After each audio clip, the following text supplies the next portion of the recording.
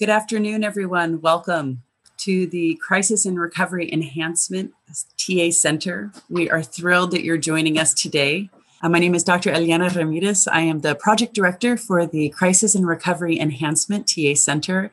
It is a real honor and joy to welcome you to our first webinar. This is about motivational interviewing. This is session 1 of a 2-series learning opportunity. This is going to be presented by Christina Wade, LCSW. We will start off with the disclaimer.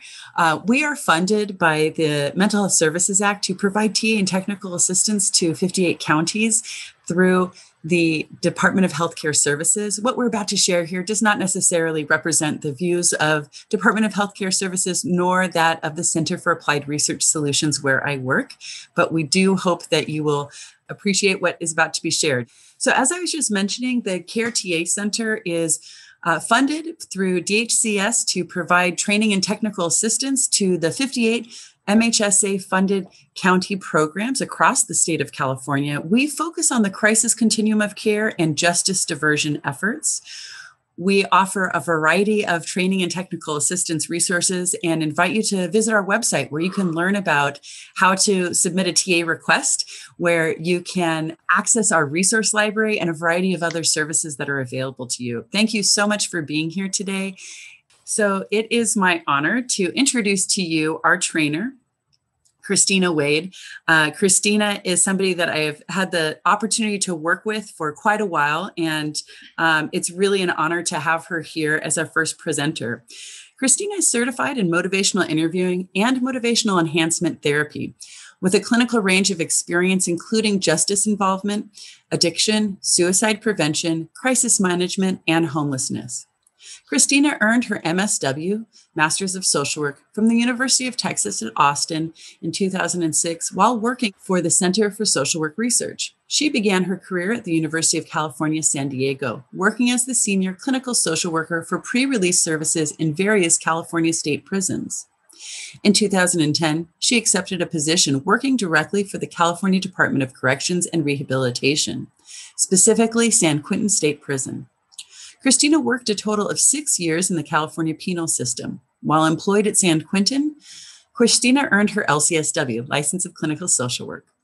In 2012, she transitioned to the Veterans Affairs Palo Alto Healthcare System as the forensics expert for addiction treatment services, working with veterans suffering from addiction, PTSD, and mood disorders. In 2014, she transitioned to supervising within emergency services at the University of California, working out of San Francisco General Hospital. Christina left the UC to work as the East Bay Suicide Prevention Coordinator at Veterans Affairs Northern California Healthcare System, before taking on her current role as Senior Program Analyst for the Rocky Mountain MIRIC for the VA Suicide Prevention. She is an incredibly astute clinician who has worked with a variety of populations regarding the crisis continuum of care and justice diversion, but she also has that special sauce of being a researcher as well. So without further ado, Christina, welcome and thank you very much. So hi, everyone. It's great to be here today. I just want to take a minute to acknowledge the fact that there is a lot happening right now in our country, and I appreciate you guys logging in to choose to be here with me today. So as I started putting this training together, I was really reminded of my early years as a clinician. So the first 6 years of my career, they were spent in the field at San Quentin State Prison. And I have to say, it was those early years where I really began to grasp the power of and the genuine need for inspirational connection, right? I think the yearning that we have as human beings to feel heard and understood, to really feel worthy of having someone in our corner. And so for us, a lot of what we're going to talk about today is how to be a provider in someone's corner, right? How to hear our clients when they're ready to make a change and how to meet them with empathy in a way that inspires them to keep going for themselves. Let's just start with kind of a quick overview of how motivational interviewing, or MI, as I will also call it throughout this training. So how is it defined?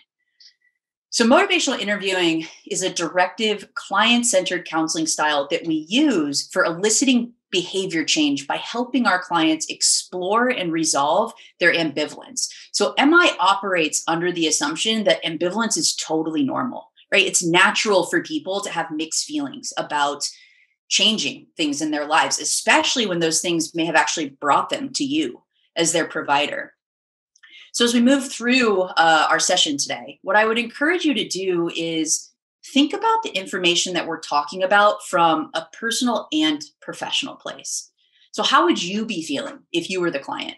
And how do you think your client is feeling sitting with you? Let's check in just about our learning objectives a bit. So what I'll be going over with you guys are things like the key principles and processes of motivational interviewing. So things like the overall spirit and philosophy of MI, how to recognize and reinforce change talk. And by change talk, I mean those moments in which our patients let us know, verbally and even non-verbally, they're experiencing conflict. Right? There's a problem that they're having, and it's in conflict with a goal or a value in their life. So there are changes that they want to work on. We'll talk about how to elicit and strengthen that change talk, how to roll with resistance, negotiating change plans. We're really going to spend some time getting into the theory of MI so you can understand its strategy and its intention, especially before our session next week when we apply this stuff, when we start practicing this knowledge. So additionally, we will dive into some of the methods and core skills that are used in motivational interviewing. You'll hear me talk a lot about the ORs at this time. So it's our open-ended questions, affirmations, reflections, and summaries. And then lastly, we'll spend time learning really all throughout the training how to detect change talk. So there's actually growing evidence that change talk has a predictive relationship with behavior change. And while I haven't found a ton of research that I guess clearly indicates like the frequency, so like the specific percentage of the predictive nature. But what I have found and what I've experienced as a clinician is that the strength of our clients' change talk is it's the very best predictor for the likelihood that actual changes are going to be made. So why is motivational interviewing important to us as practitioners?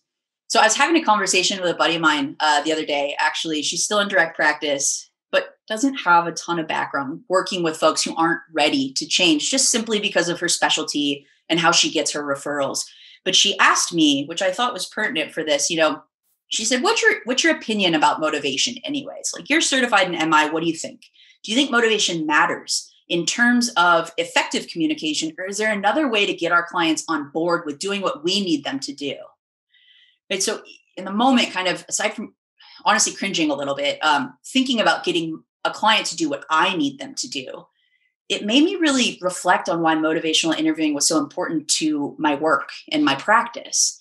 Effective communication, which is largely the backbone of motivational interviewing, it's not a ploy to get our clients to do something for us, right? It's a means to help our clients figure out what matters to them, how to change their behavior in a way that they desire for it to change.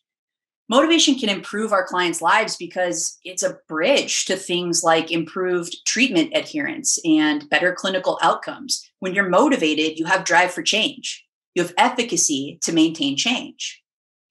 And then even more than that, effective communication, so using our techniques of MI in our practice, it's also a way for us as providers to protect ourselves from burnout.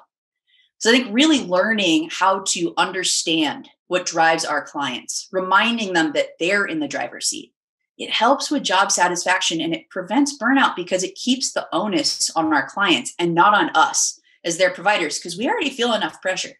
It helps with overall continuity because good communication lacks judgment. It's not one-sided advisement. Good communication really maintains good rapport.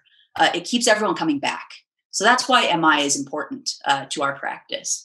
So I think a good place for us to start actually is to jump into a case right away, something to kind of put motivation into perspective for us before we get into the nitty-gritty of motivational interviewing. So motivation generally, it's a really important mindset for us to understand. And it's really the heart and the aim of our skills in MI. So I will say throughout this training, I'm going to do my best to give you guys case examples for any kind of major things we talk about, especially from theory. I've just found that it's helpful to have an example of something from real life when I'm learning something new. So I hope that's helpful. But let's get into a case. So we have a 40-year-old male of Hispanic descent. He's living alone and he's slowly drifting away from his family and friends because of substance use. So this man, he goes into the ED, because his arm is in emergency department, because his arm is infected from shooting up. He's using heroin. So when the doctor comes in, the two of them start talking about his use of heroin. And now this is something that this guy has struggled with for years, right? He's never, at the time though, he's never fully felt like he's able to quit. And he tells the doctor that. But instead of listening and exploring the why behind why this client hasn't been able to quit, the doctor starts listing off all the reasons this man should stop using heroin, all of the ways that substances can negatively impact his life, and all of the risks associated with opiate use, all of which are totally true. But none of them get through to him. So this man basically starts answering with a blanketed, yeah, I know, doc. I know all of this already. I don't need the lecture. So this attending, the ED doctor, he decides to try a different approach. He starts listing off different interventions that they could try. Stuff like a referral to treatment, or even what about ORT, medications, opiate replacement? How about Suboxone or methadone to help with your cravings? And the client again kind of says, yeah, I've heard all this stuff before. I'm aware. Like, thanks, but no thanks. I just need help with my infection so I can get out of here. So the ED doctor gets him tended to, and the client leaves. The doctor is frustrated, right? The client feels super frustrated. Not much was accomplished aside from treating the infection. So from the ED, this man starts walking home. And on the way, he calls and makes plans to connect with his dealer. So he's actually out of heroin at this point. And honestly, the ED visit stressed him out. So they meet up. This man climbs in the backseat of his dealer's car, which is really where they routinely met to exchange kind of cash for drugs. And his dealer tells him, like, hey, man, I just got a new shipment in. This is a new product. I've got some time to kill. You want to try it out with me? So they do. They shoot up. They get high. Well, while he's sitting in the back seat of this car, of his dealer's car, kind of leaning back, not really enjoying his high, but happy to not be feeling withdrawal symptoms, happy to not be feeling the stress, at least in the moment of that ED visit anymore. The man sees this face of a little girl walk up to the window where he's sitting in the back seat, and it takes him by complete surprise. So he realizes in the moment, the car that he's sitting in has actually been parked in front of a church. This is in a city. And evening mass is just let out. So he makes eye contact with this little girl, who he actually draws like immediate reference to as himself. And I'll get into that a little bit, but he notices the fear in her eyes when they look at each other. So he tries to sit up to look a little less out of it, but he can't. He's just too high. So he stays there for a while longer, kind of slumped in the back seat, looking out the window, watching families walk by, kind of holding his breath that not another child walks up and sees him sitting back there. And eventually he sobers up enough to leave, and he does. So as he's walking home, he can't shake the look of fear in that little girl's eyes. It reminded him so much of the first time that he saw his dad use. The first time that he saw his father passed out on the couch, unresponsive. He wasn't aware of how much that sight scared him as a child, and it touched him. Something about that interaction really, really hit him deep. And I use this as an example because sitting in the back seat of his dealer's car that day, that was the last day this man ever used. And I want you to think about that as we move through the whole session today. Think about the power of motivation, because as we move through, it's never to be underestimated. So I thought we could do an audience poll. This is the era of COVID. I want to make sure you guys aren't sleeping in the background. In thinking about this scenario that I just discussed, what do you think the underlying motivation was for this man to get clean? Was it his interaction that he had with the emergency room doctor? Was it the little girl that he saw through the car window? Or do you think it was his childhood memory of his father's substance use that motivated him? Or was it a combination of his interaction with the little girl coupled with his childhood memory? 93% combination of his interaction with the little girl and his childhood memory. And you know what? So I changed some things around. I want all these examples to remain very anonymous to people that I have met in my life. But I would say that this client would agree. It was a combination of his interaction with the little girl alongside the childhood memory that triggered his motivation. The look in her eyes became really personal for him. The feeling that he got as a result of that interaction is what motivated him to change. And it's that feeling that we're wanting to find as providers. right? Because it's that feeling that we can highlight when we're working through our clients' ambivalence, whether it be defining a behavior change goal or working towards really a targeted behavior change. We want to build off of our clients' emotion, off of their feelings, because when it's personal, it's meaningful. And when it's meaningful, it's much, much more likely to change. So when you think about it, we're told from a young age what's good and what's bad, right? Like what we should be doing versus what we shouldn't be doing. The only problem is that with these messages, there's rarely any acknowledgement that we live in a world where the don't do's happen all the time. So as clinicians, we need to think about, and one of the biggest things we need to think about is we really can't expect to tell our clients, don't do that, if we know they're going to leave our office and interact with the world where the don't do's happen all around them. And even more, where those don't do's are something they may already be doing, and they may continue to do them, right? So how do we reconcile that? How do we find common ground so we're not alienating our clients, but rather we're working with them as a team? How do we instill motivation from a place of internal drive and not from a place of external imposition?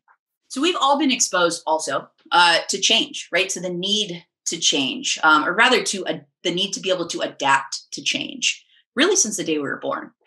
The hard part about change is it's not one size fits all. Right? The need to change can be really triggering for certain people. And the desire to change without the ability to easily follow through, it can manifest into feelings of hopelessness, worthlessness, depression. It can lead to crisis. It can lead to suicidality. There's a saying actually that my dad used to tell me as a child often. He said this all the time. It's a lot easier said than done. Right? It's a lot easier to tell someone to stop behaving in a way that's problematic versus be that someone trying to figure out how to stop behaving in a way that's problematic to their life. And this is another really important concept that we as providers need to understand, because just like motivation, change is really powerful. So I want you to think, and we'll pause for like 10 seconds, but think for a moment about something in your life where an experience was so impactful that it actually shaped your journey. It actually contributed to where you are today. I'm going to count to 10 in my head and then we'll think, but think about a moment that was that impactful to you.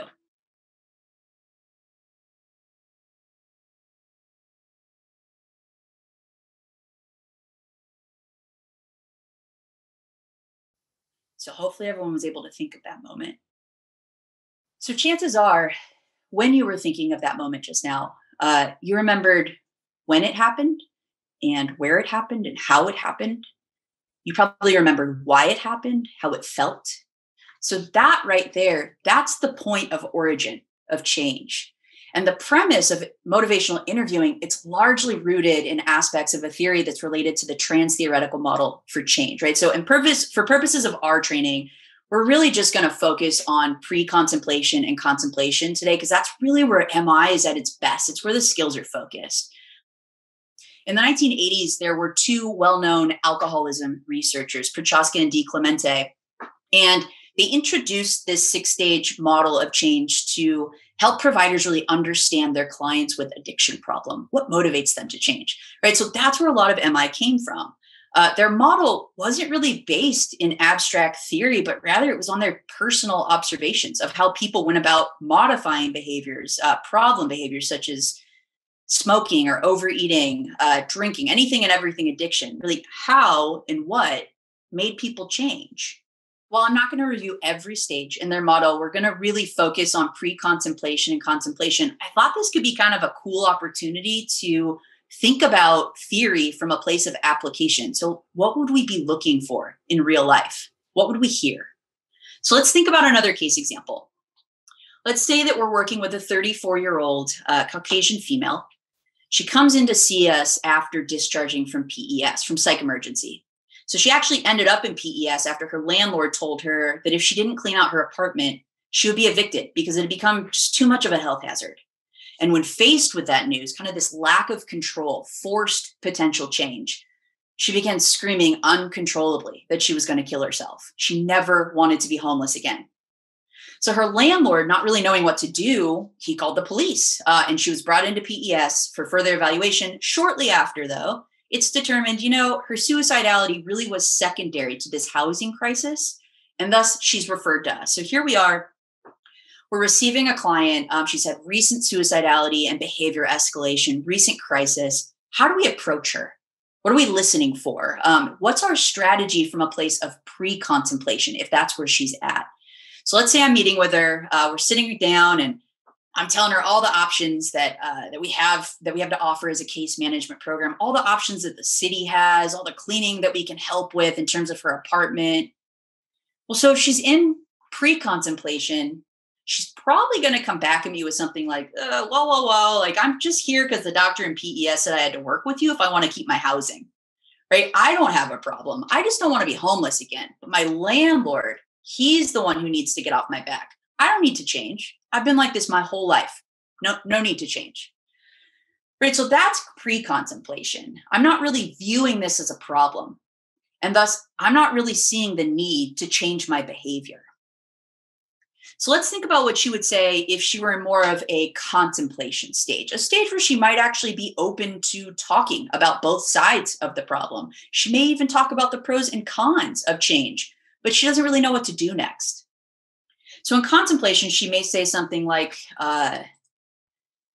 well, I guess my apartment is pretty cramped and I don't like all of the bugs. I don't like the cockroaches, but I don't want to get rid of my stuff. It's my stuff, right? It's all I have. So in these first two stages, pre-contemplation and contemplation, there's always a common phrase that we're likely going to hear. And it's one that I'm sure we've all heard many, many times. It's that word, but. So it's, yes, I know I need to throw things out, but what if I need that something that I've thrown out in the future? What if the very next day I need it?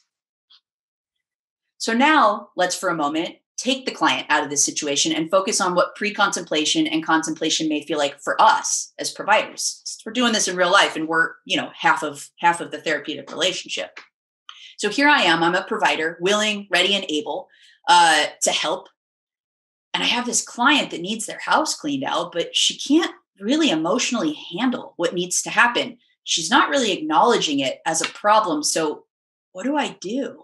Right? As a provider, I'd be worried. I would be frustrated. I would probably be at a loss in many ways. Like, what do I do to keep her housed when she hasn't taken any steps necessary to stay in her home? And it really doesn't feel like she's ready. So in these moments, it's really important for us to keep perspective and find empathy around our client's contemplation. So it's how can we find and understand how our client feels right now? I could reflect something back to this client like, I hear this is really hard for you because it feels like I'm asking you to throw part of yourself out. This is your stuff. You've worked really hard for it. It's important to you. Right? By doing this, we're inadvertently telling the client, we understand the conflict you're going through and we want to understand it. We're showing her that we can empathize, that we understand the struggle she's going through. And again, we're interested in the feelings around this problematic behavior for her, that we want her to keep exploring it with us. I think it's easy to think about next steps for a client who comes in ready to change, right? Someone who's in preparation or action. There are clear indicators for what to do when someone comes in ready for treatment. But what about when they're not ready?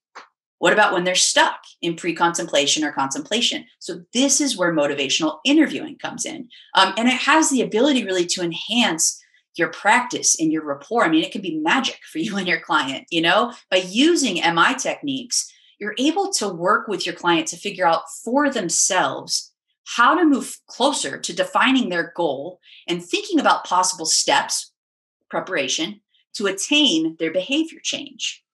So now for some of the fun stuff, we're going to be getting into the principles of MI, the processes of its practice, and the skills that we use when we're working with our clients from this place of strategy. So there is this concept that we all struggle with, and it's referred to as the writing reflex. So this concept, resisting the writing reflex, is a very, very important component to motivational interviewing. It's hard to fight the urge that I think a lot of us have to not tell our clients what to do. We've trained really hard. We've gone to school. We've taken licensure exams. We feel like we know what's best for our clients, right? And we've worked really hard to learn our craft. So we have strong feelings about what behavior should be, in our opinion, changing.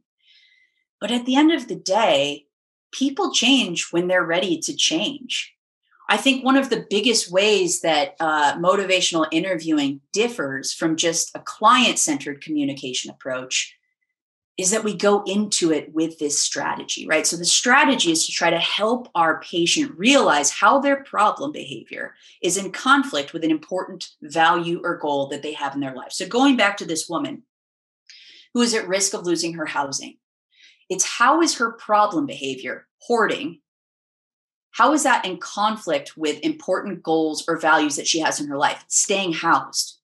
So we're asking her questions in order to elicit from her. And this isn't just us telling her why she needs to change her behavior, but it's instead having her tell us what fundamental behavior in your life needs to change.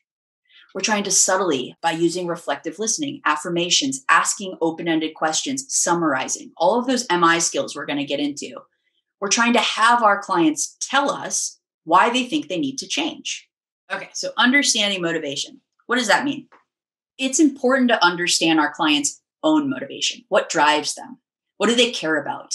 What makes them want to change? And with this principle, it's really important to remember that the opposite of understanding is arguing.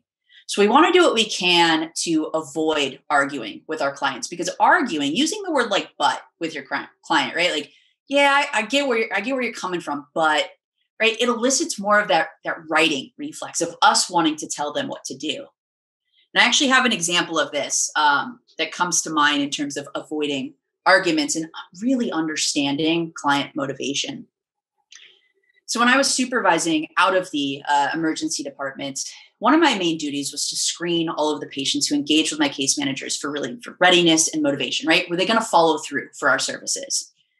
So we only worked with high utilizers of the emergency department, most of whom were homeless, most of whom were struggling with addiction, all of whom were medically decompensating.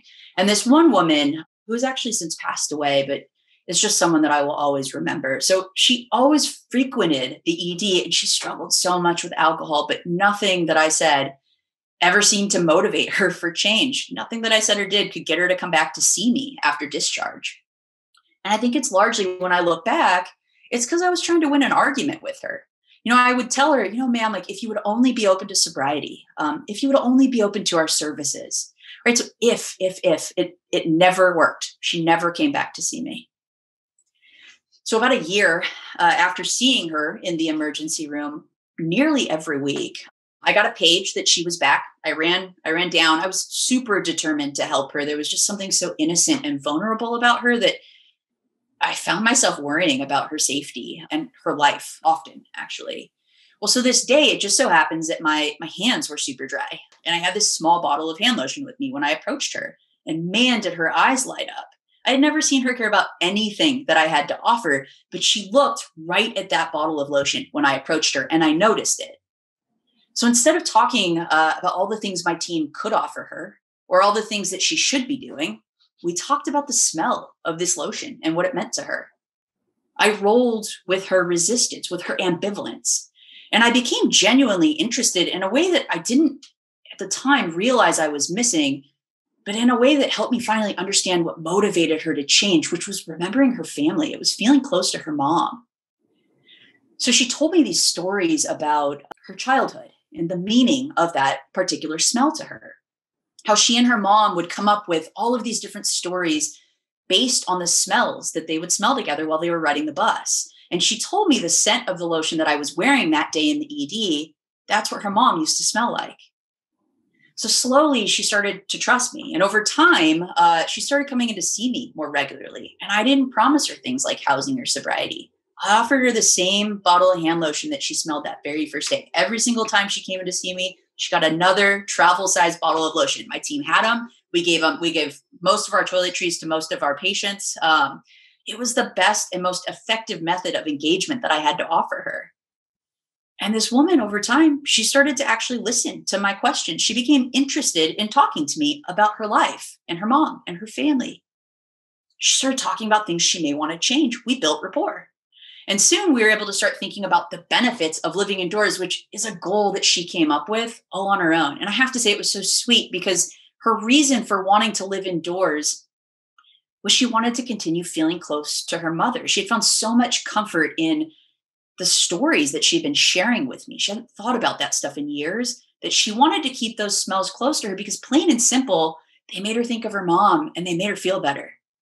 It gave her motivation in areas really just for living life that she hadn't felt in a really, really long time. And picking up on a small bottle of hand lotion and the way that her eyes lit up was the only thing that helped guide me after a year in terms of the types of questions that I could ask her while attempting to elicit change talk from her.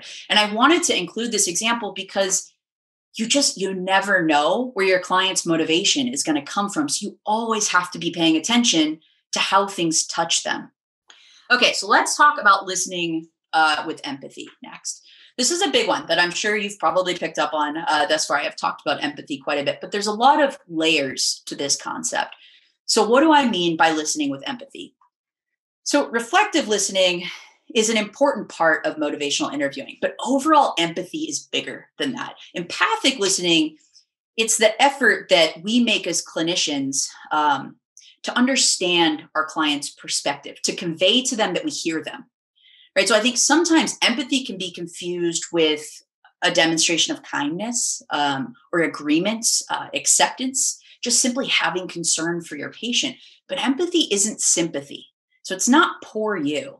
It's not I've had the same problem, right? It's actually being interested with a neutral curiosity for our patients' ideas and attitudes regarding all sides of the behavior change that's being proposed. Because remember, in MI, we're going into all of our client interactions with a strategy. So in a way, it's the notion that we want our patients to feel like we get them. So for this woman that I discussed, I didn't get her until after she told me about her life. And honestly, the role that different smells played in her motivation to become housed, which was ultimately to feel closer and to remember her mom. So there's this concept in MI, and it's largely in this area of listening with empathy. It's called rolling with resistance. Think of it as rolling with ambivalence, right? It's a staple of motivational interviewing. So it's rather than fight back, we're letting go of the resistance, and we're trying to find creative methods for letting that resistance go. And even more, we're trying to respect the resistance in a way that brings us to better understand and portray our empathy. So something that I found myself constantly saying when I worked in addiction, especially with my clients who were admitted to medicine because they had doctors talking at them most days, right? I'd go in, I'd see them bedside, and I would just get that same old groan so many times, like, not another provider. None of you people understand, you know? So I wouldn't push treatment most of the time. I would ask about the other side. I'd say something like, it sounds like you've been made well aware of all of the bad things alcohol has to offer your life. So tell me instead, what are the good parts? Why do you like drinking? What's helpful about it for you? Right? And it threw people pretty quickly when I would roll with that resistance because they didn't know what to say next. They were ready to fight. They weren't expecting to engage. But the craziest thing would happen when I asked about the benefits of using. So my patients would answer, they would tell me the good things, but they would often quickly follow up with all of the negative impacts of substance use. They brought, and not all the time, but most of the time, honestly, they brought themselves to change talk when they realized, I hope, that they had a provider who wasn't going to push an agenda. I was just there to listen to them, to meet them where they wanted to start, even if that meant using safely. So empowerment, which is actually my personal favorite, empowerment, I should say, is not cheerleading. It's actually quite the opposite.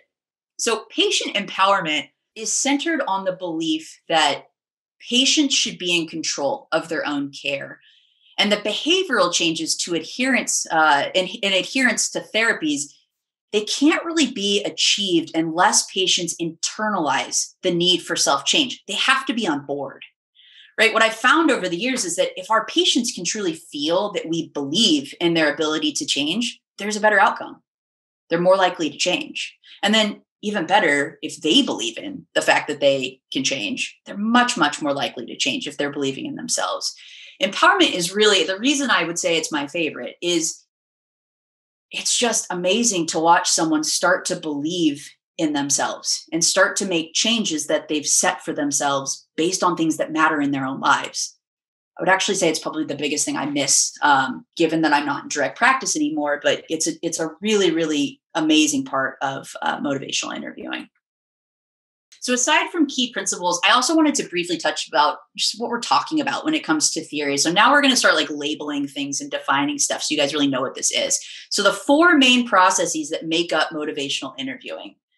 The first process, engaging, is just like it sounds, right? It's what we do when we're building rapport with our clients. So when we're engaging our clients, we want to think of stuff like how comfortable is this person in talking to me? How supportive and helpful am I being? Do I understand this person's perspectives and their concerns? Do I feel like this is a collaborative partnership? So we're always asking ourselves, how can I best engage my client right now? And then focusing. So focusing is essentially the what in terms of the process of motivational interviewing. It's all about finding a clear direction and goal when there's lingering ambivalence. So it's working to clear up the gray area. Some of the things that we want to think about when we're focusing are, what goals for change does this person really have?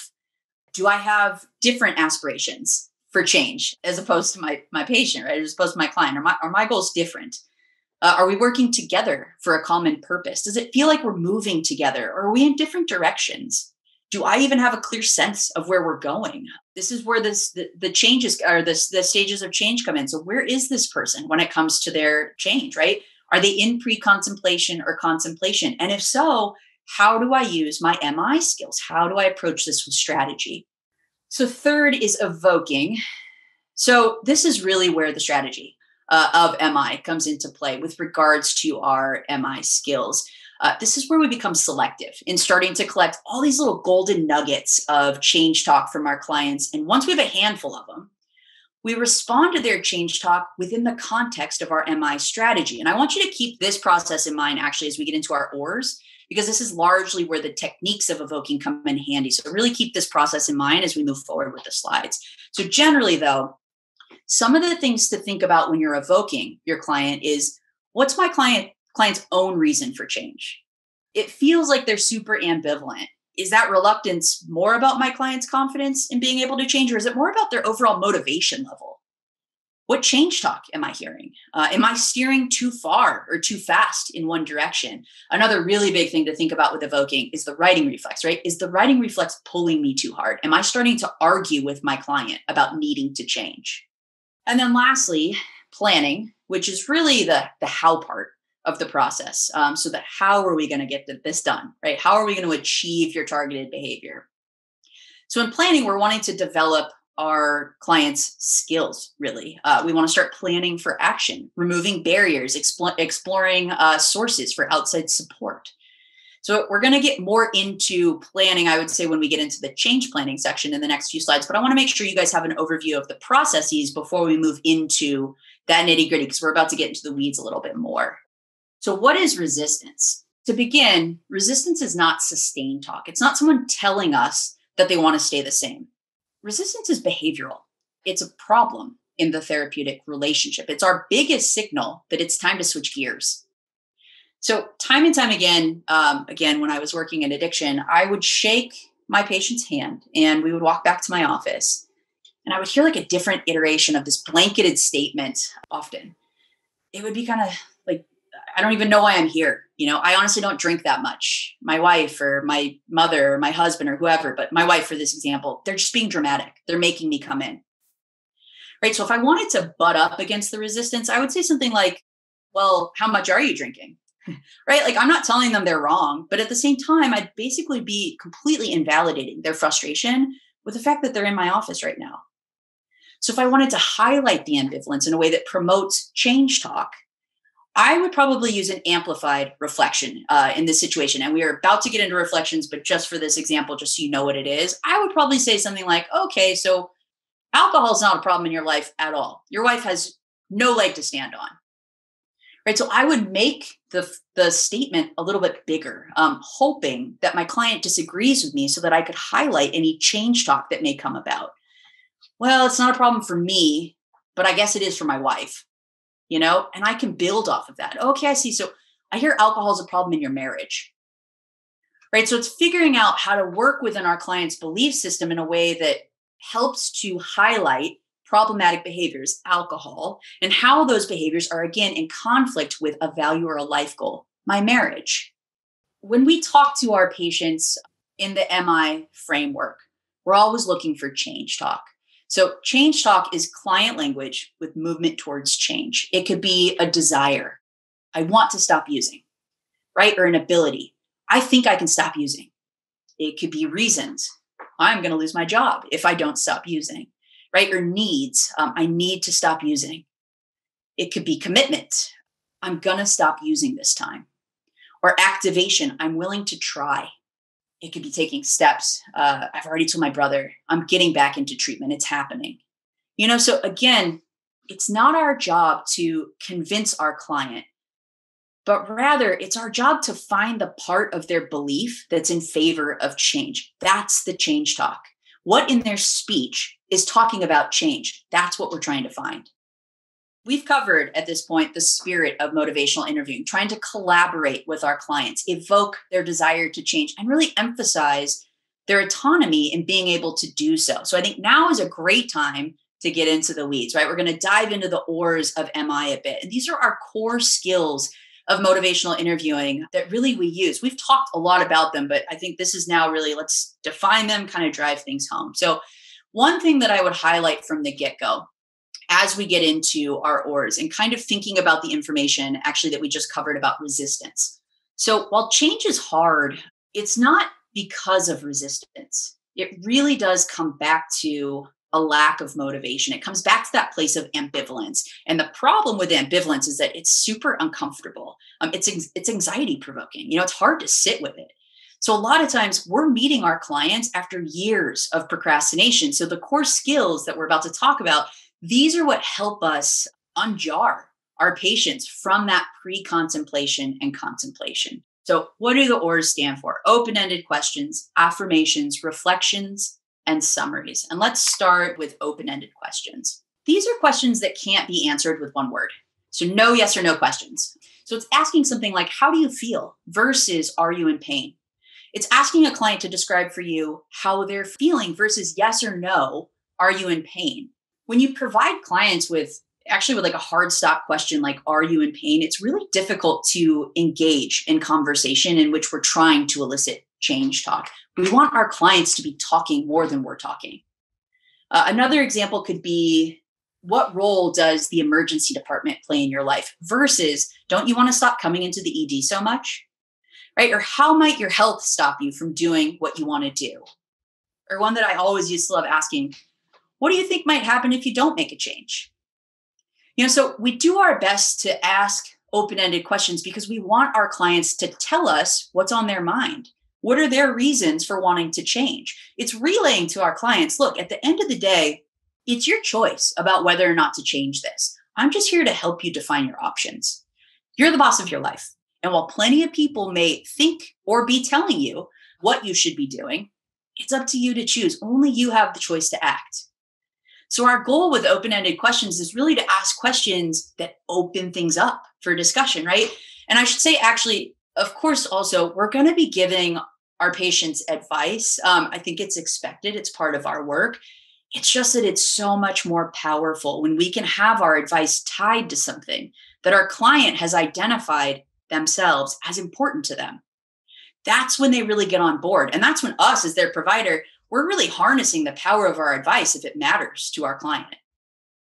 So even more, actually, one other thing I want to mention, we should think about the fact that when we're giving advice, we can and we should always do it within the premise of these MI techniques. So again, our goal is to help people get motivated to change, assess where they're at, and then when they're ready to change, that's when we start giving some of that advice. All the while, we're using an MI approach. So if I have thoughts about something, I would say something like, so I've got some ideas about what I think might be helpful for you.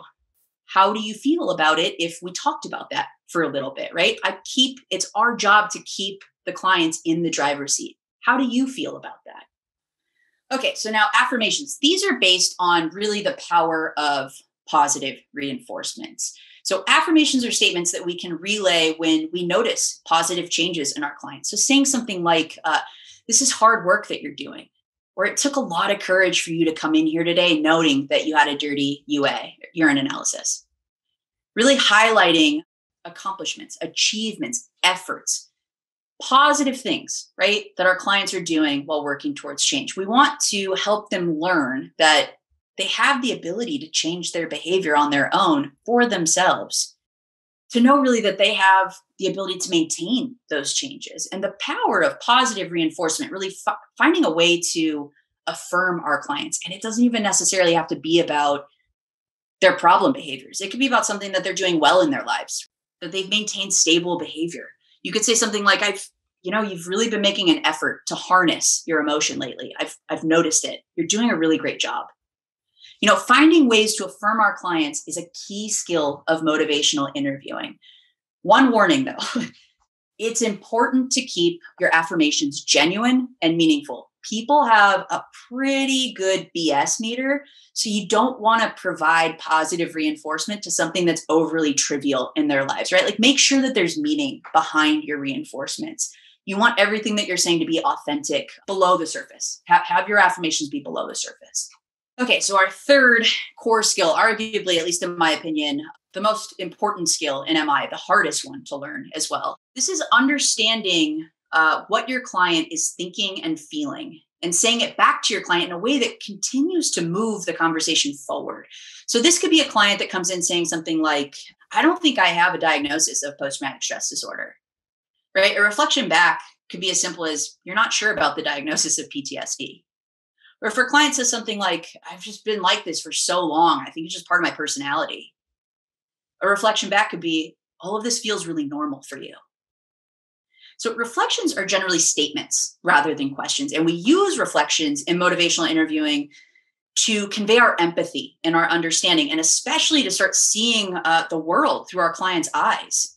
So there are different types of reflections. Some are more complex than others. For today, at least as an overview, I want to touch on the three main ones that we use. So a simplified reflection.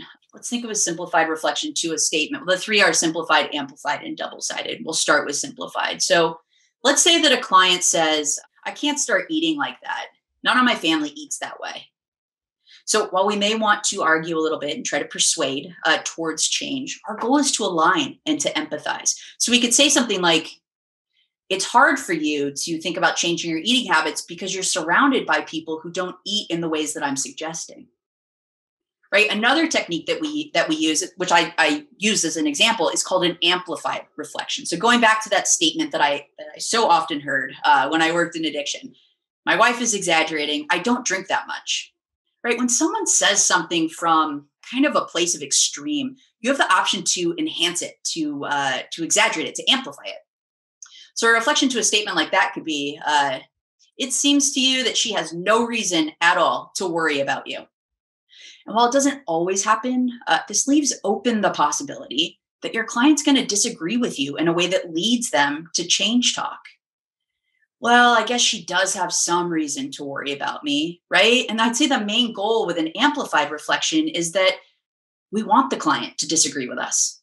We're making it bigger, hoping that they'll disagree, because then we can build off of the notion that the behavior actually is somewhat problematic for them. And then lastly, another technique of reflections, the third, is the double-sided reflections. So let's say a client says something like, it really helped me to have a drink after I found out I got passed over for the job promotion.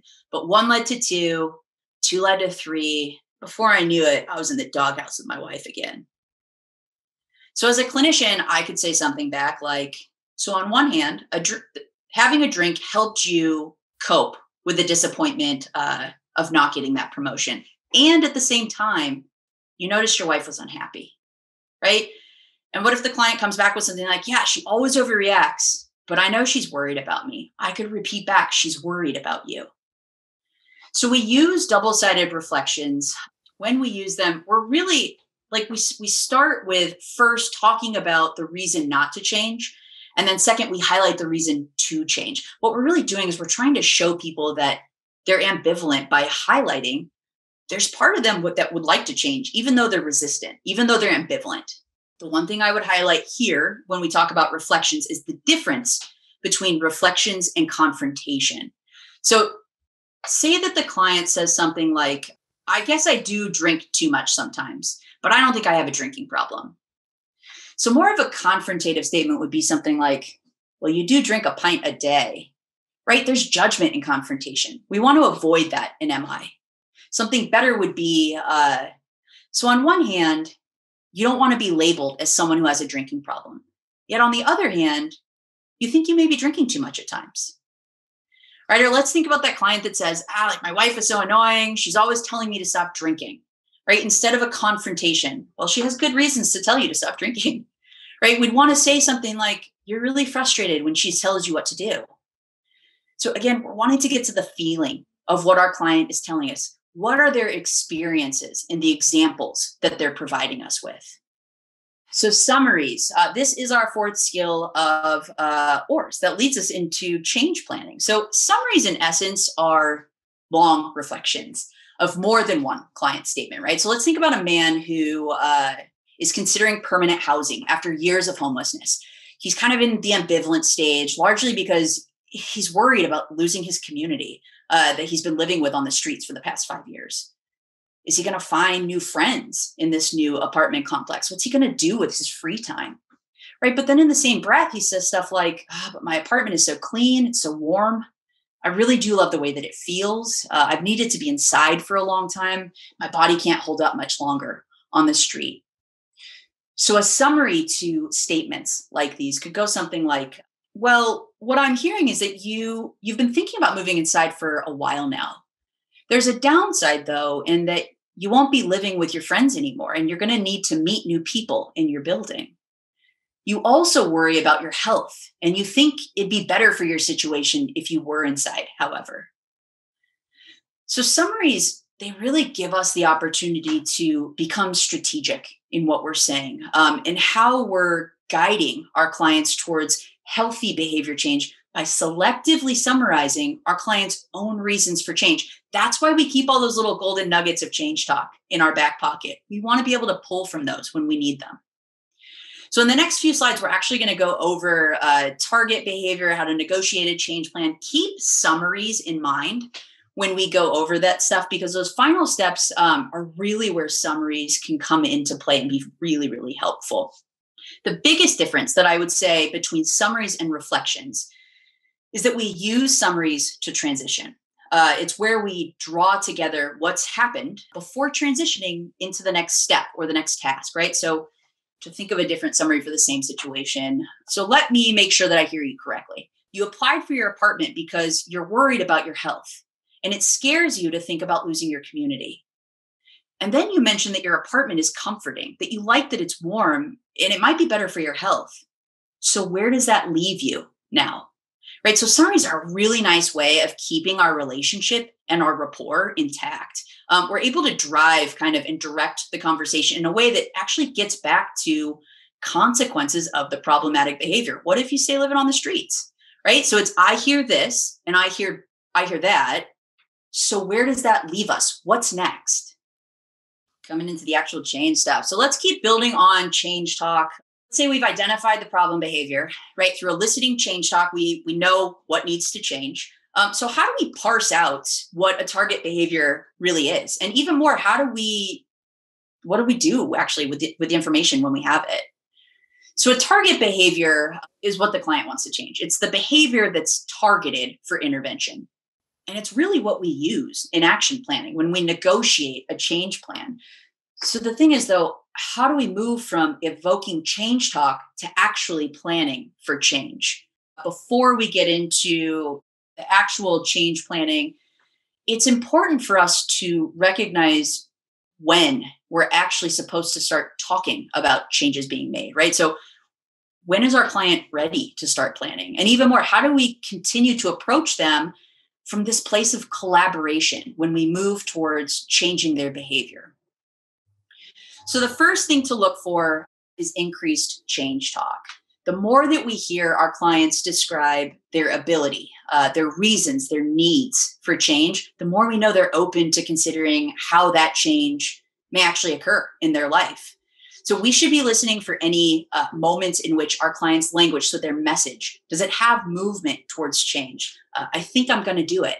or I think I may want to change that behavior, right? We want to find the movement towards change in their language. And then also looking for moments in which they begin taking steps. So no matter how big or small a step towards change is always, always, always a step in the right direction. And diminish sustained talk. So, when we first start working with our clients, when they're stuck in pre-contemplation or contemplation, they're usually giving us equal amounts of change and sustained talk, right? And the result is ambivalence. It's 50-50.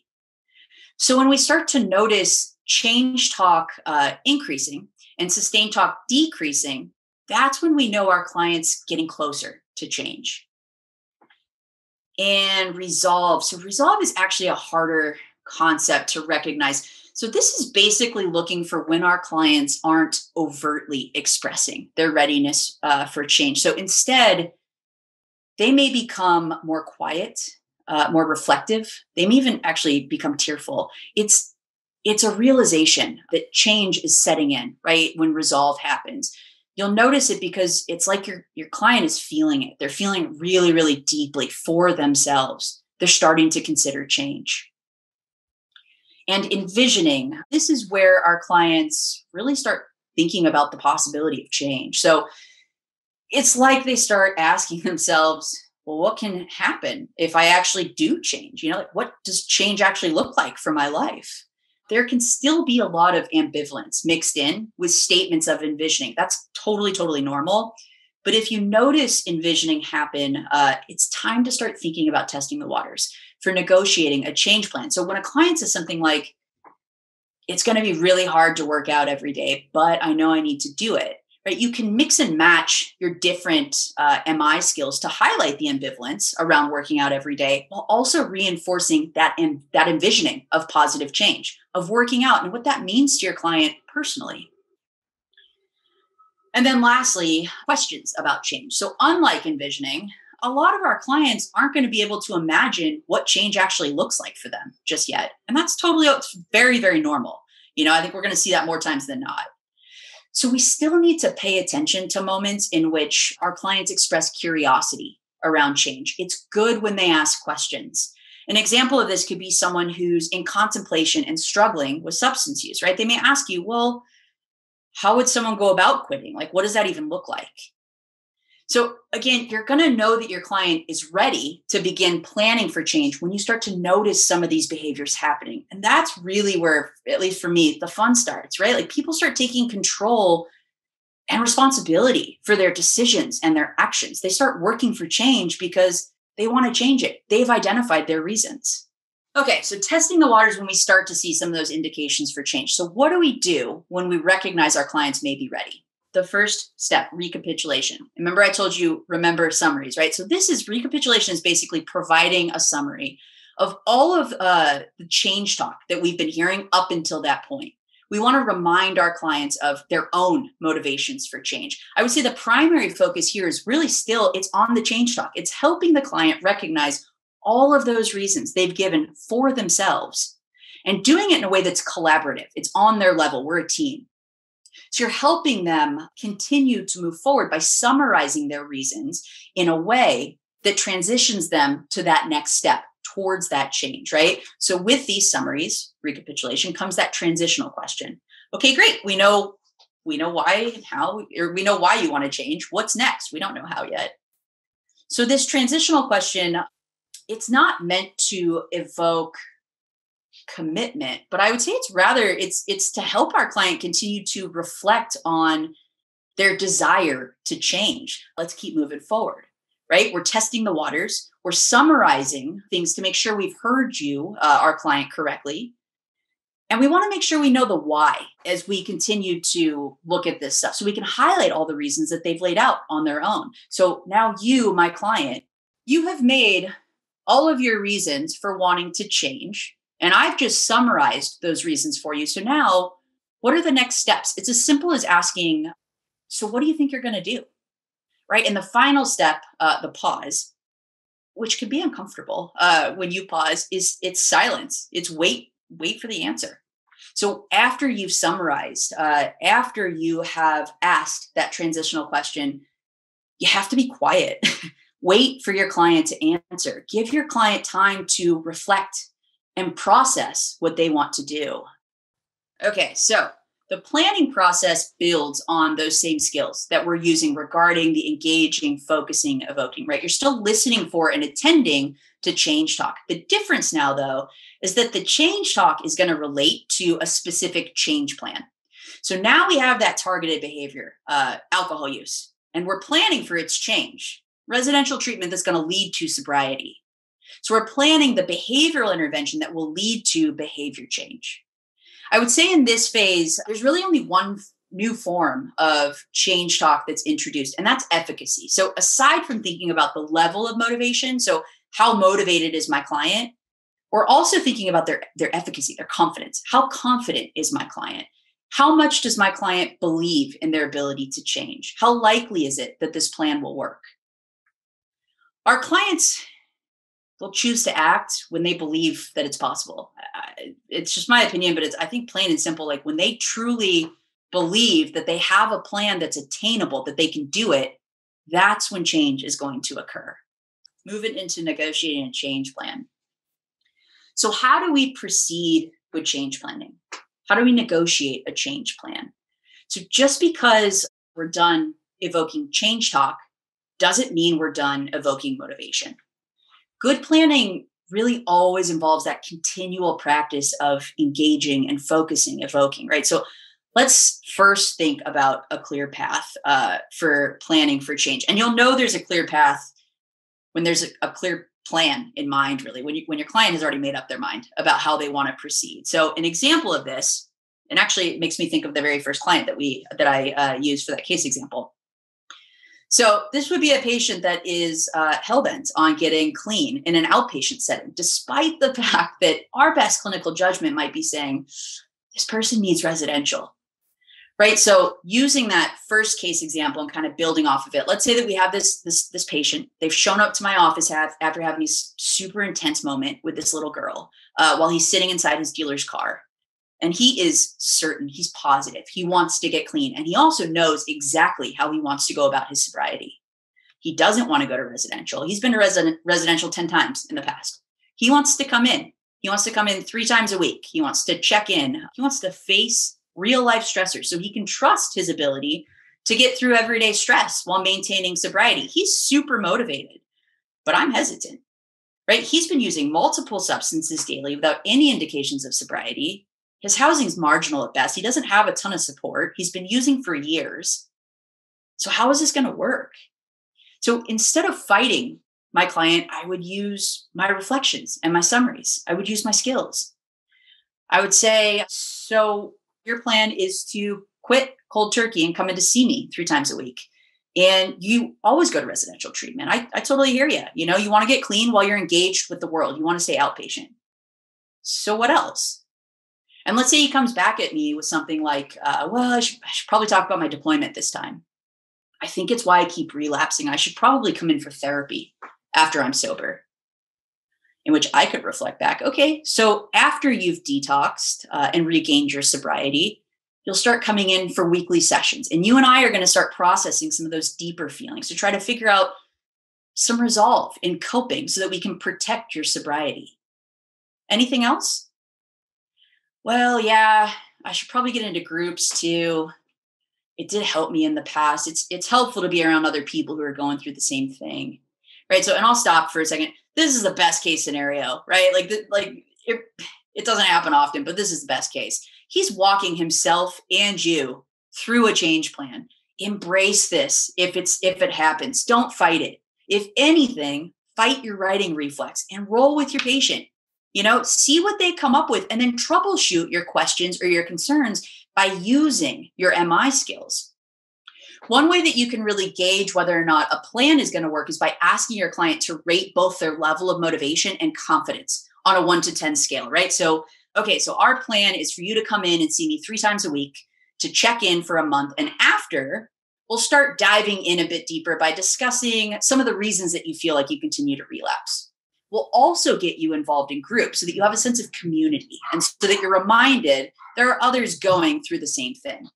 So on a 1 to 10 scale, how motivated are you to follow through with this plan?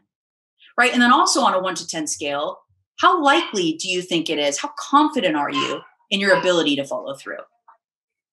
So asking your client to think about their motivation alongside their ability, it just helps to solidify an attainable change plan. If they rate their motivation at a 10, but they see their ability as a 4, you can follow up with something like, well, a 4 isn't a 1 or a 2, right? So it sounds like you do think this plan is possible. What do you think would need to change for your confidence level to increase to more of a 6 or a 7? So again, everything we're doing is with strategy. Anytime we're met with resistance, we use our skills to help our therapy, to help our planning, to get us unstuck, right? So that we can keep moving forward. Eventually, we're going to get to a place where motivation and confidence levels are high. You guys have a change plan. And that's when you start asking about next steps. Okay, awesome. We've got a good plan. So what's next? So now what if your client thinks the plan's super solid, but you still have questions? What do? So you ask them, bring everything up, right? Start asking about possible barriers. What could go wrong? What should we plan for in the event that parts of the plan go awry, right? Asking these questions, all it does is it mobilizes change talk. It keeps everything moving forward for confidence and motivation because you're thinking of everything. The one thing I would highlight here, and I will probably highlight it again, keep your solutions at a minimum. It's so hard to do in this part, but keep the onus on your client. What is it that they themselves are coming up with? And how is it that you, as their provider, can reflect back their intention in a way that mobilizes their change? So there's also situations, there's also situations in which many paths can be taken. And actually, the example that I just used is a good one to keep going with. So even when there's a clear path, it can involve a lot of different plans. It's important when you have a really big goal to think about what's the first step that we take. So the first thing we would do is, when there are multiple components to a change plan, is we would summarize the larger goal and identify really out loud all of the sub goals. So in thinking about this example, our client wants to get clean and stay clean in an outpatient setting, right? So our largest goal is maintaining long-term sobriety. But there's so much more that goes into that one goal. So one sub goal is gaining sobriety, right? That can be parsed down even into smaller goals. It's coming in 3 times a week for the first month, and then engaging in individual group therapy. And even the therapy, that can be parsed down a little bit more. What's the schedule that we have in mind when we're processing any traumas or emotional stuck points that threaten your ongoing sobriety? It's thinking about what's our best course of action and how do we plan for everything to the best of our ability, but how do we plan so that we're not left wondering, what do we do when one step is accomplished and the next step needs to be taken? So in this third scenario, starting from scratch, which at least for me was where a huge amount of my patients were, we would always lots of times start from scratch. So this is where we've got a clear goal and no clear path for how to get there. So the main task here is, you want to work together, you want to collaborate, you want to develop a change plan, all the while continuing to resist the righting reflex. Do not tell your client what they should do in this point. It can be so hard. At least it was for me. It can be so tough but we need to keep our overall strategy in mind, right? So we need to pull from our MI skill and use our skills strategically to help our clients continuing moving forward for themselves and not for us, not for anyone else.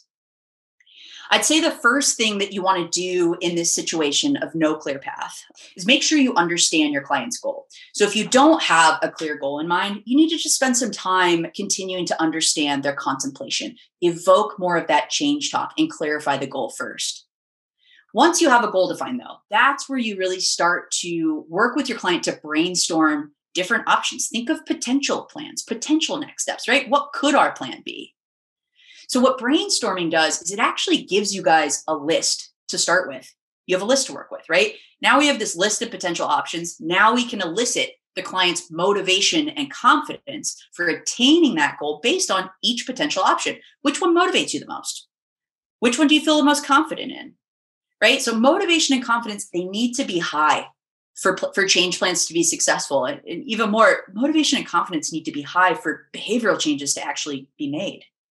So which is the best option? Let's think about all these different options from all the different lenses. And I'm going to help you do that by using my core MI skills and keeping the focus on you, right? And before you know it, you guys have agreed on a path. Really, you've negotiated your change plan, and your client can actually start taking those next steps towards change. And eventually, through hard work and follow through, their behavior will change. And why?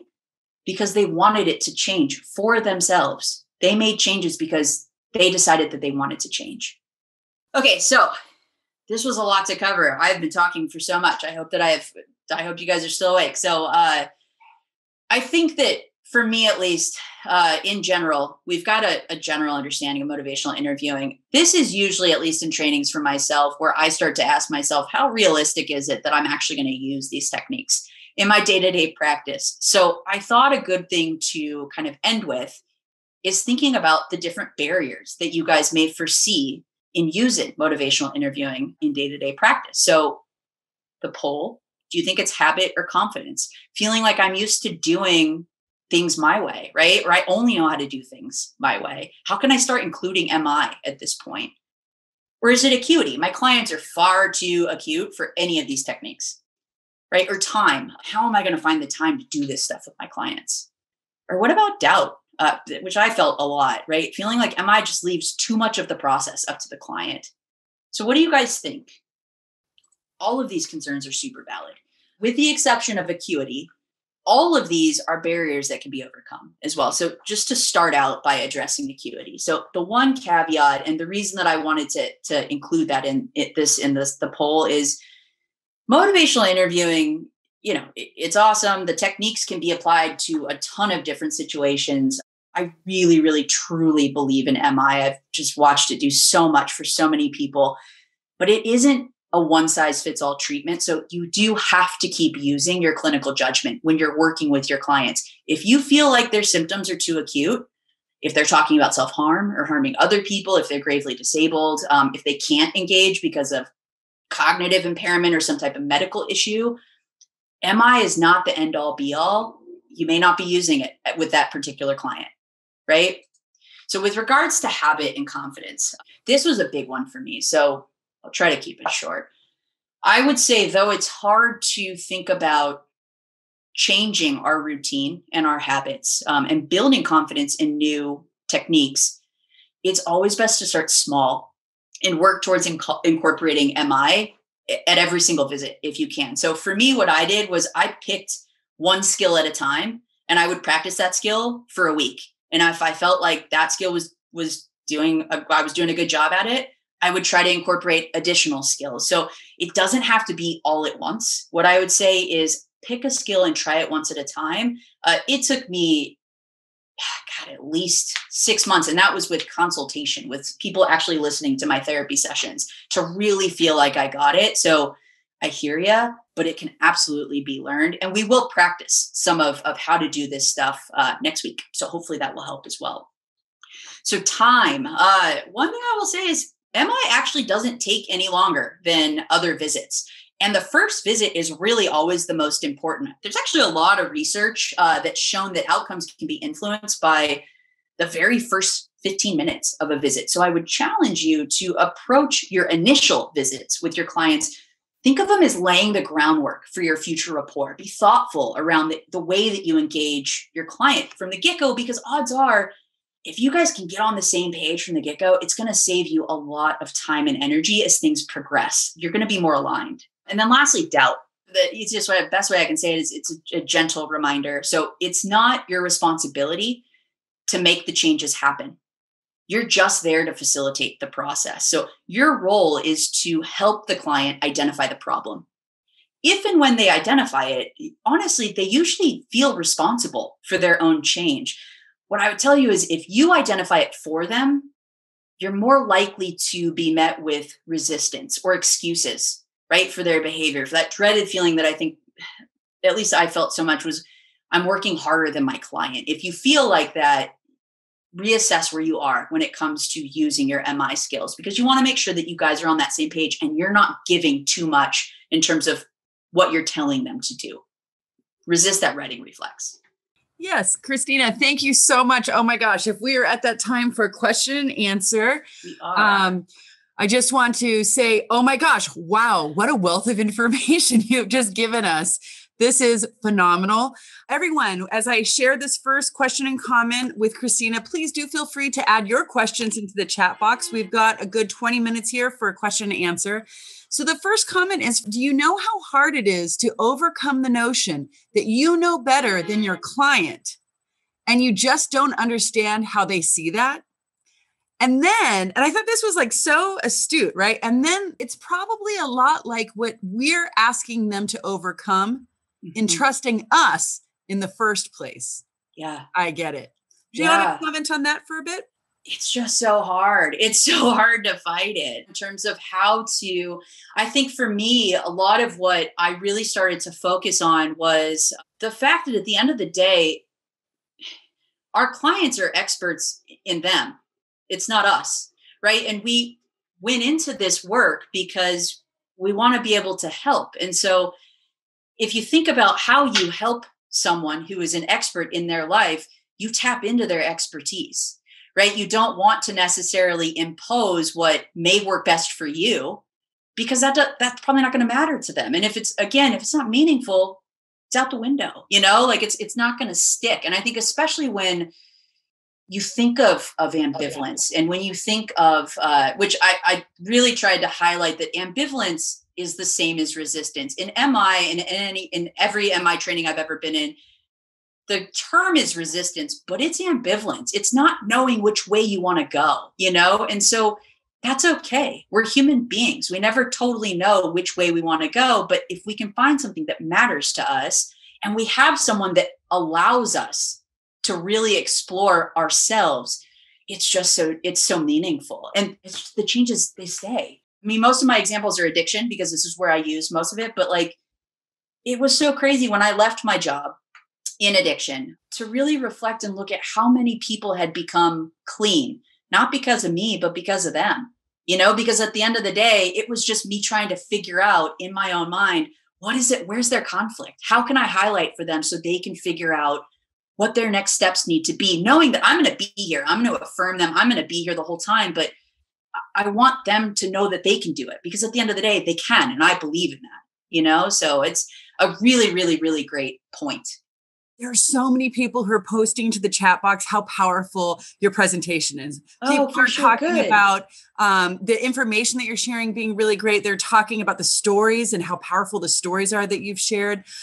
When we step back for a second, we think about the crisis continuum of care and justice diversion. Yeah. I wonder if you could, I think it's been weaved through everything that you've been talking about, but I wonder if you have any stories that you might share with us about how motivational interviewing has been very helpful, specifically with the crisis continuum of care. When I was a supervisor, one of the things I would always ask my employees when I was interviewing was I would give them this case example and ask what they would do, with the hopes that the main thing that they were going to do for this person in crisis was listen and validate, right? Because I think a lot of times the way that if you're in crisis, you're out of control, right? And not like your behaviors, like you feel out of control. And so understanding that, and I think that's where, for me at least, that's where our work is special, is that we want to be those people that are in those moments with our patients when they're out of control, so that we can teach them how to regulate and how to get back to a place of stability, right? And so I think with motivational interviewing, whether or not it just be simply validating what's happening, reflecting back what's happening to them so that they feel heard, I used to say this actually when I was training for suicide prevention, sometimes it doesn't matter what someone says. Even if it's completely off the wall, whatever they're feeling is really what you're wanting to tap into. So for suicide prevention, we'd have people at times that were really, really, really high and saying really bizarre, nonsensical things. That wouldn't matter. All I would just reflect back is, man, you feel so out of control. I feel it with you. I'm here with you, but I don't know what to do next either. And so sometimes I think just really putting yourself in a position where you're you're able to align with the patient where they don't feel alone, where they feel validated, where they feel heard, where they feel like we get them. That's at the end of the day, it's meaningful. And when it's authentic, like when you're really there because you care, they feel it.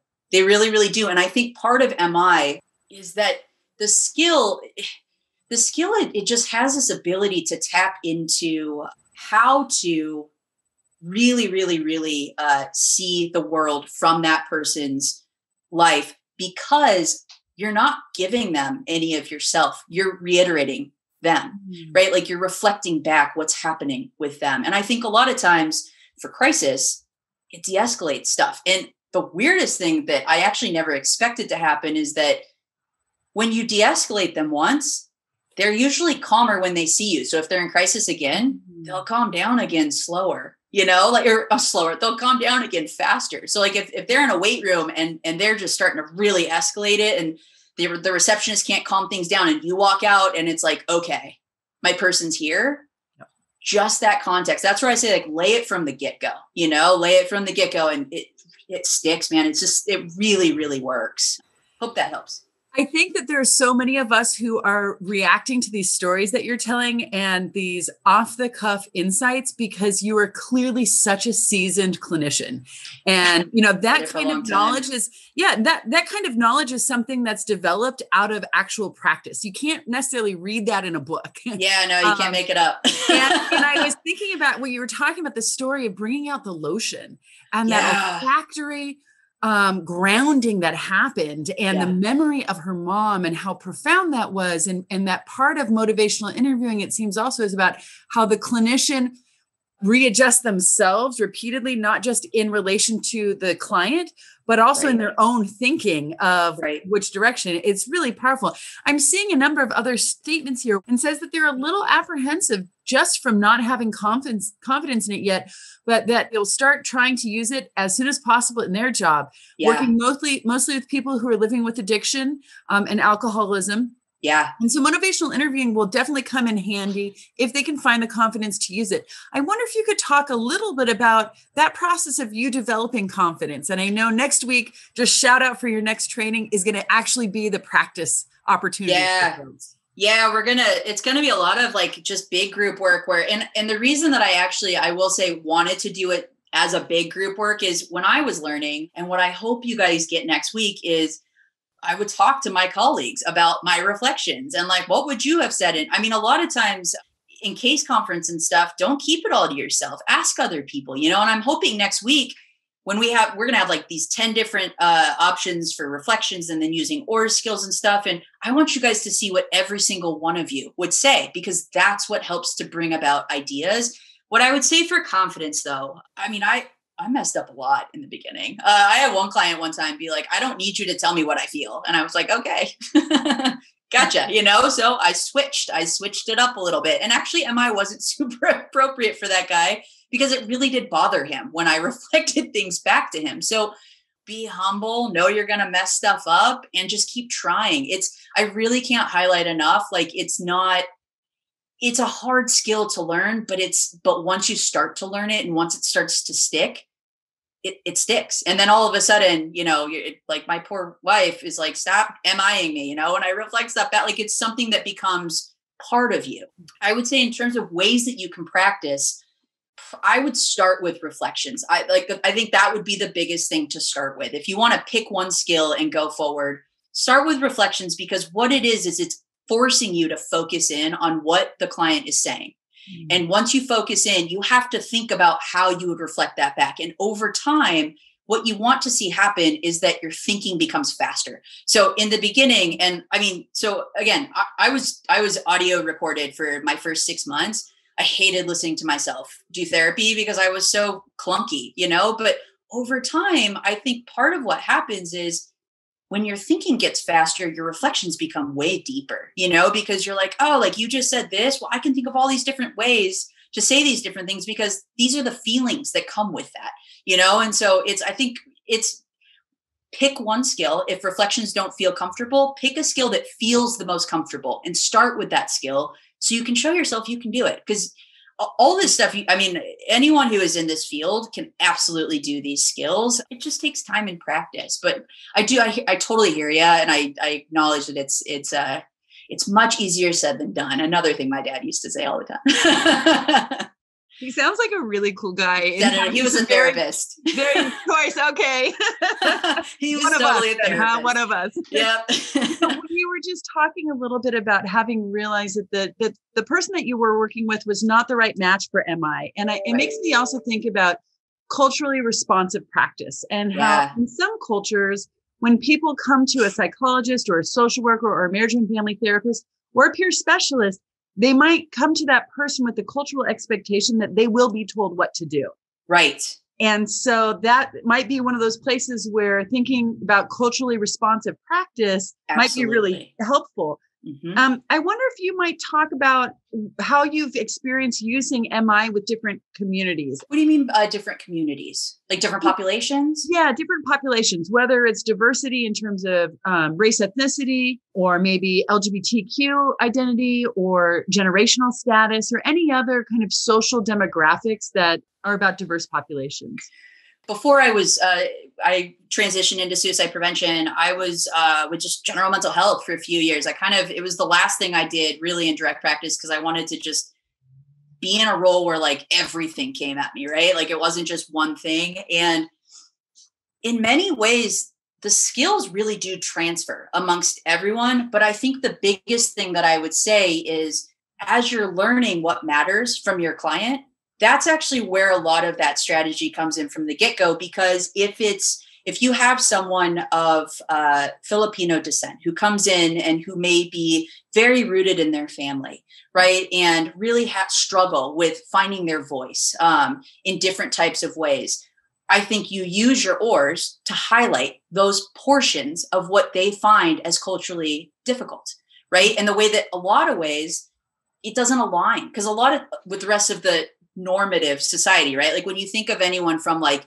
a place of diversity, LGBTQ, or a person of color, someone who doesn't, I hate to say it like that, because it's the, you know, like they don't feel like they fit, basically. If they don't feel like they fit, highlight that. Let them know that you hear that. I had one guy that used to come in and you get so pissed because he would have to go to like 3 or 4 different appointments at the time. He was disabled. His mom had to take him to his appointments. And he felt like he was just a ping pong ball, right? Like just going all over the place. All he wanted to do was be able to come in and talk about the fact that he was gay. And no one wanted to give him that time to do it because he had to get his medications for his schizophrenia. He had to make sure that he was getting his follow-up for all the medical things that happened to him overseas, all these different things. So it's finding the time and the space, regardless of what the problem is, right? And highlighting the fact that if they don't feel like they align with what's happening. So in terms of, I guess, communities of diversity, communities that may not feel like they fit, highlight that, acknowledge it, acknowledge the stuff that's in the room. It's deep. It really it's a quick rapport builder because they're going to see like, oh man, like that person they totally just got it. Even if you don't fully get it, highlight that you don't get it. Tell them, I don't fully understand. I'd like to learn more. Can you tell me? Tell me more about that. I want to know more. Stuff like that. I would just say it's always using the skills really to just highlight the feelings. It's always try to get to the feeling. That's MI. I can only imagine that being a client of yours means in part feeling seen. And that is such a powerful humanizing. No, I really mean it. Honestly, yeah. I've both been a provider and a recipient of services. And so I know from both sides of that equation, how important that is to be seen as a human being. And yes. And I think that's worthy. What you were talking about when you talk about you're reflecting them back to them. Yeah. And you talked about how you're getting to listening to the feeling of what the client is telling us, not just the words, but what is the feeling behind it? Yes. And with that, I kind of want to maybe more or less gracefully try and sneak over to this other really powerful question that someone brought up, which is about, does practicing motivational interviewing over telehealth impact its effectiveness in any way? I wonder if you could talk a little bit about that, please. I mean, I don't have research that I can pull from, but I would say no. I would say when it comes down to it, motivational interviewing, whether or not it be in person or telehealth, it's really your ability to to make someone feel heard. That at the end of the day, like that's really, I think, what it is. Right. And it's like, it makes me think of, so when I was working in the prison, sometimes we'd have to cover for other prisons. Right. So sometimes I would do telehealth, especially up in Pelican Bay. They didn't have many clinicians up there. So I would dial in. I was doing a lot of stuff in the crisis center. And so I would be talking to these people who were also in crisis and were in their, it's called the CTC, Crisis Treatment Center. And I would use a lot of MI because all that was happening all around them were the guards were telling them what they needed to do. The guards were making fun of them. The inmates were making fun of them. They were told they're JCATs for being in CTC and all these different things that were happening. All I would just say is, gosh, it feels like things are so lonely right now. You know, I'm really glad that I can be here with you because you do have this hour with me and you're going to have it again next week. And if we need to, we'll work something in this week, you know, stuff like that. And then other things that I would try to encourage them to do since I wasn't there. I would often, especially in the prison, journal, you know, and a lot of them would really worry about other people finding their journal. So I'd be like, flush it down the toilet, get it out though. You know, get the feelings out. And if you're worried about someone reading those feelings, get rid of them and remind me of them when we talk the next week, you know, but I think for telehealth, it's the same premise. It's the same premise of just needing to listen to what's happening for the client. If the client is like, you know, we're over the computer. This is weird. Can someone like listen to us? Like if the client's kind of skeeved out about being over the computer, reflect that back, you know, like, it's super unnatural to not be sitting with you right now. Like I totally feel it too. Is there anything I can do to make you more comfortable so that we can talk a little bit today? Or it's keeping them in the driver's seat, making sure that they know what it is that they want to do and that you're along for the ride. You know, you're there to help guide them, not to tell them what they need to do. I hope that answers it. Thank you. Yeah. Yes, absolutely. Let's see here. Another question. Do you have any advice for applying motivational interviewing when working with clients with significant mental illness, such as bipolar, schizophrenia, delusional thought processes, etc.? Yeah. So this kind of goes with that acuity piece of it. So I would say make sure that, you know, as clinicians, the best thing that we have is our gut. It's at the end of the day, we got to trust how we feel. So if it doesn't feel like a client that you're sitting with in the moment is able to potentially think from a place of insight and introspection, maybe hold off for a second. And if they can, then reflect back. So there was another, it makes me think with severe mental illness. I didn't actually finish the certification because I became a suicide prevention coordinator, but there's this therapy called behavioral family therapy. It's also an evidence-based treatment. It's like 20 sessions. It's a very, very long treatment, but the whole premise of it is really very rooted, in my opinion, in motivational interviewing, because it's asking the person with the severe mental illness, bipolar disorder, to teach their family members and the clinician what each of the actual symptoms looks like in their life. So you're sitting with a family member saying like, hey, you're the expert. You know what it feels like when mania is coming. You know what it feels like when depression is coming. What can I look like? What can I look at? You know, what can I find when that stuff's happening in your life? What is it that you would have done tell me about a time that this happened before, you know, like, oh, it's that one time that I spent $5,000, you know, like that was an indicator. So it's putting them and keeping them in the seat of the expert in a way that's not pressuring them, but that's empowering them. Right. And I just love the empowerment part of this. Is like, it's so cool to watch people like feel confident in their ability to manage and direct their own life, you know? And at the end of the day, like none of this is ever about us. It's about them. So that's what I would say. Like it goes with delusional disorder. I would say would be a little bit harder with MI because delusional disorder it's kind of its own thing. But I think at the same time, you can engage someone using premise of MI, you know, like you can really let them know things don't feel okay for you right now. You know, like it really feels like no one is following you right now. Like it's, you know, not, that could be a delusion. So no one is tracking what you are thinking right now. No one is totally fully understanding you right now. I'm going to do my best, but there may be times where I disagree. And so I want to call that out, you know, because delusional disorder is pretty tough with MI. I would say it's much more, for me, it was much more case management and making sure there's reality testing. I would say keep them in the driver's seat, keep them they're the expert. You don't know. I completely agree with that. And when I worked with veterans who are living with schizophrenia, especially, in a community-based case management program, my experience was that there were different kind of ebbs and flows with people's symptomology. And in certain moments, they really were in a place to respond well to motivational interviewing. And in other times, it was a little bit more challenging. So my own practice experience was not to necessarily write it off completely, but to be in tune. And that motivational interviewing is a bit like a dance, right? We are moving with the client. We're not trying to push them. We're not trying to pull them. We're literally trying to be in lockstep. And so in order for us to do that, we, like you were saying before, really have to see them kind of where they're at. Absolutely. I'm aware also of this idea of right now, COVID-19, wildfires in California, power outages. The idea that maybe many of us are feeling disempowered is probably not a big stretch. So if we are lucky enough to sit down with another human being for 45 minutes, 50 minutes an hour, whatever it is, and they're engaging us in a way that helps us to feel empowered, what a gift. To have. I wonder if you could talk a little bit about motivational interviewing in this particular socio-historical moment.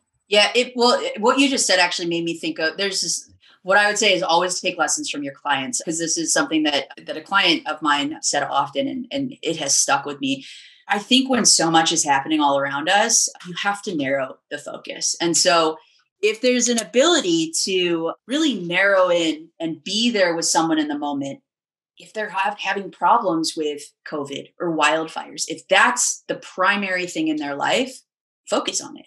Let them have that space to focus on it.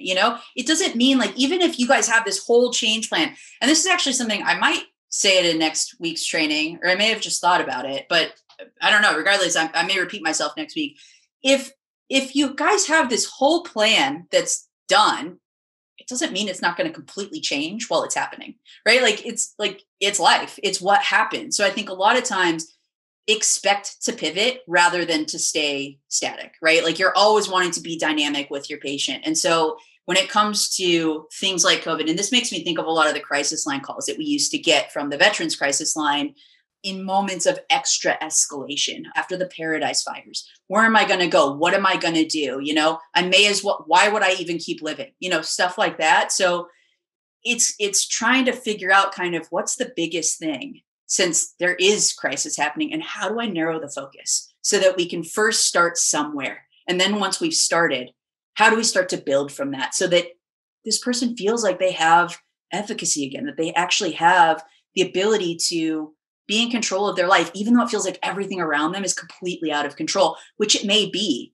And it feels better to know that the therapist that I'm working with actually knows that and acknowledges that they're not just saying like, just get through it, just do this, just do that. Like it's okay to not be okay, and it's important to tell your patients. It's actually really important to learn how to be comfortable being uncomfortable, because life is never going to be comfortable forever. There will always be things that kind of come in. So being able to really look at how to manage that, and then also how to model that for your patient. If you have a patient there was this one guy when I was at San Francisco General that would always come to the ED, and I felt like I gave him a lot of really good options, and none of them were ever good enough. Right. So I finally at one point was like, okay, so these are actually just the three options. Which one would you like? We're not going to keep thinking about all of these different things. These are the three that we have to choose from because these are the resources that we have. And we're here. We're happy to help, and we're not going anywhere. Which one would you like? Or would you prefer to not use us yet? In which case, keep coming back. I'll keep giving you food. I'll keep giving you toiletries. If you don't want to live in one of our SROs, totally fine.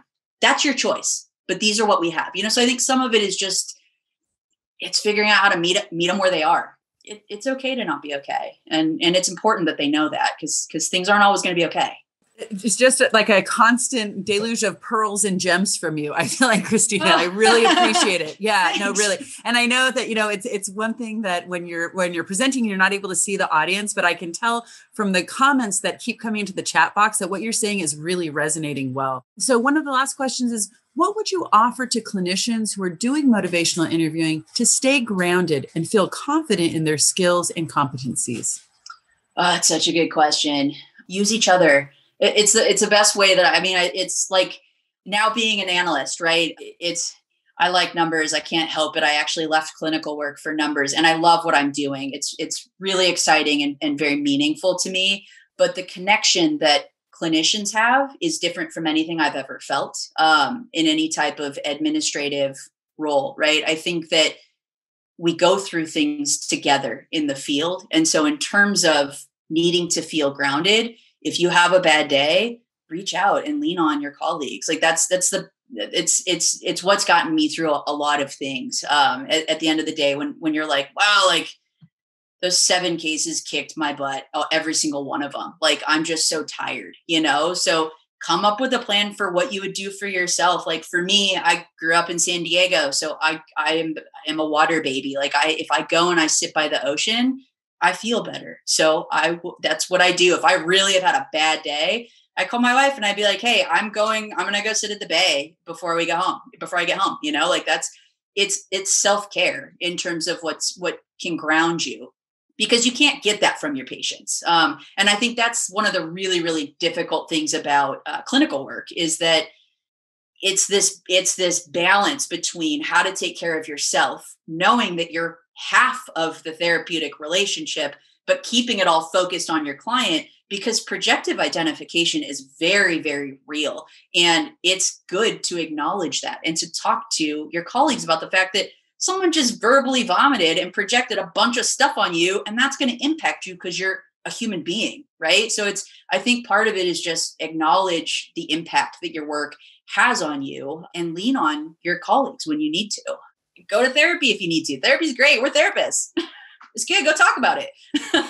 I couldn't agree more with that. And one of my personal professional goals in life is to help to destigmatize mental health for mental health professionals, because so many of us are really carrying a lot of pressures, especially in this current 2020 world right now. Yeah. I want to say also, I wonder what if, to the extent to which we can watch what can be felt as resistance or what have you from clients, and the extent to which that they are coming up with their own change talk. And if those might be some of those indicators within MI that we're getting out of their way so that they're able to kind of be running their own show. Yeah. And so if we keep that as like the data points, that is a way to very kind of from an evidence-based perspective, assess how we're doing from the MI role. Yes, absolutely. Because I think a lot of times I did change certain things around, but that was obviously very much based on a person that I worked with who just honestly taught me everything I know about motivation. Because I was like, you can't do this outpatient. What are you like? You've been using everything for years and you have no real housing, all these different things. And he came into my office 3 times a week because I made time for him. And he threw up in my trash can 3 times a week for the first few weeks while he was detoxing. And then he kept coming. And he just kept coming. And then he was going to treatment, and he wanted it. And I remember like 9 or 10 months after he had gotten sober and we were really doing some very, very meaningful trauma work. He was like, don't ever let anyone tell you that they don't want to get clean, or that they can't get clean. He was like, they'll get clean if they want to. He was like, I've been 10 times. I just needed to get to that point, And so I think part of it is just being there. It's just being there. Thank you, Christina, so much for this presentation. Definitely. I really hope everyone who's here will join us for the next session next week. Just a couple of end of the conversation here. We've got the resources that Christina has provided. We've got references. Thank you so much for those. This is one of these evidence-based practices that is really key out in the world right now. So thank you for all of these references. Thank you so very much for participating with us. Christina, thank you again so much. This was delightful. Sure. Happy to help. Wonderful. We will look forward to seeing everyone back here next week. Same bat place, same bat time, as it were. Thank you so much. Have a good one, guys. Everyone stay safe. Bye. Thank you. Bye-bye.